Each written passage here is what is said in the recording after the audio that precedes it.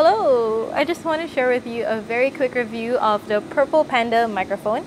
It came in this pouch and it came with some extension cords, and it has a windsock, and it comes with your usual microphone foam.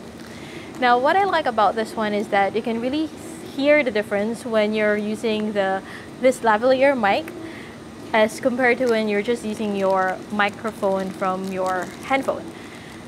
It came with this clip. Now this is something that I didn't really like because it's pretty difficult to actually press. It's pretty stiff and it's metallic and it feels as if it will just destroy my clothes.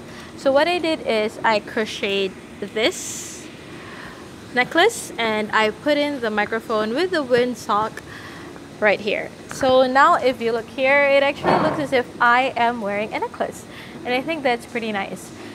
When I tried it with MacBook Pro, there's this zzing sound, there's a noise sound, so I think I will stick to using it with my phone. Now let me show you how this sounds like without the microphone.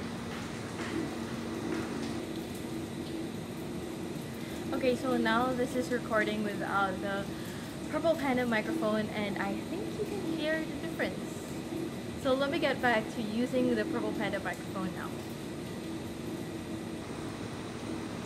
Okay, so now I'm back with wearing the Purple Panda microphone. I think it's a good money spent. It's $30 at Amazon, so it might be a little bit more expensive. I got it, I think, on a discount. So consider buying this. I think they also have very excellent customer service. The minute my order was placed at Amazon, I received an email and a thank you book, an ebook, which I loved.